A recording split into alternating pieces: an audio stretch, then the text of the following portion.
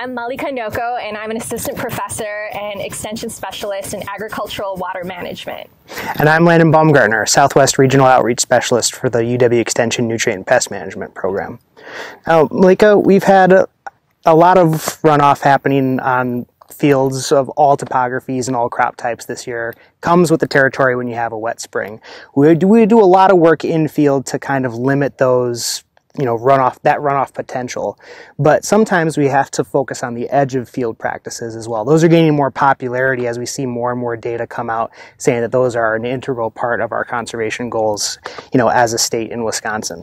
One of those being those edge of field practices like buffer strips and riparian corridors. Can you talk to us a little bit more about why those are becoming such an integral part in landscape planning on a farm? Yeah, absolutely. So if you are a lucky enough person to, have a farm where you are bordering either a stream or a drainage ditch or a lake or any sort of a water body, then this bumper crops episode is for you.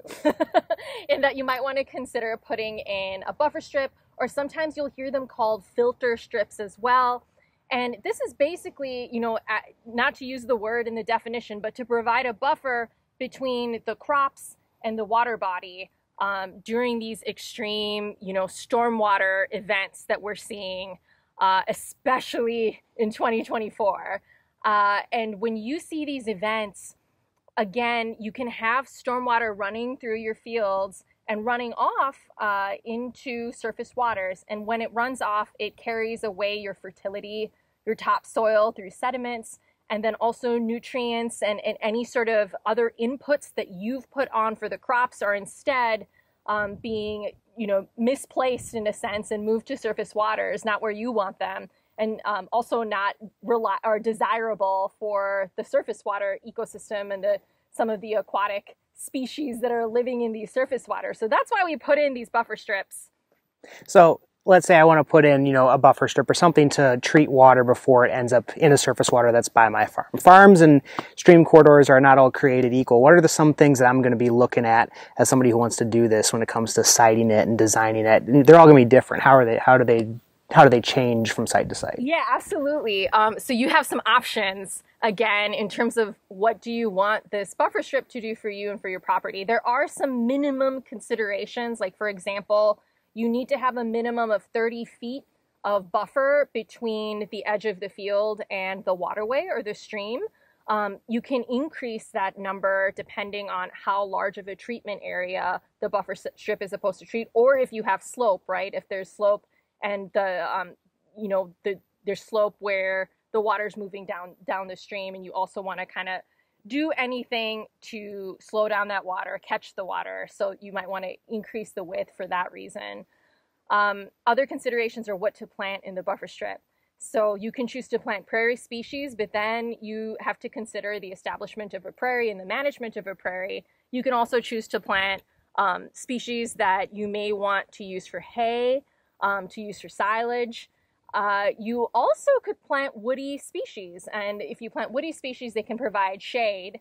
And some folks, if you wanted to do like the advanced class here, you could actually do it in 2 stages. So you could plant a series of grasses or prairies, and then plant some woody species after that. So there's definitely a lot of nuance to how this could be.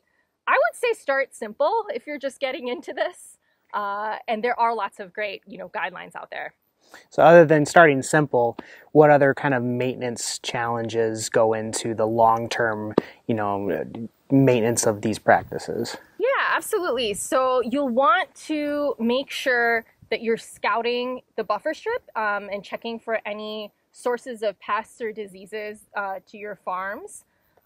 You'll also want to mow, depending on the types of grasses that you choose, to kind of make sure that you are maintaining the vegetation itself. Well, thanks, Mallika. Yeah. Sorry, there's one more thing. The last thing, I want to make sure to bring this up because it's important.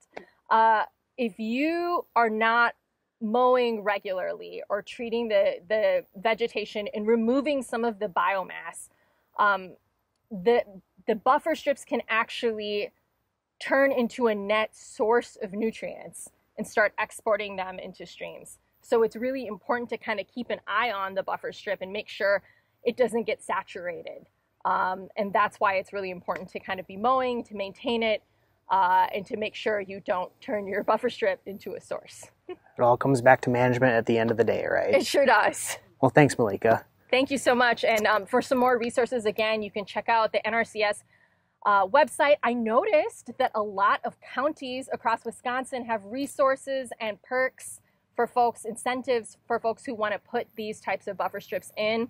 There are also just statewide and national resources for people who want to engage in these types of practices. So if you're going to do this for the first time, you definitely shouldn't be paying for all of it yourself. There's so much support.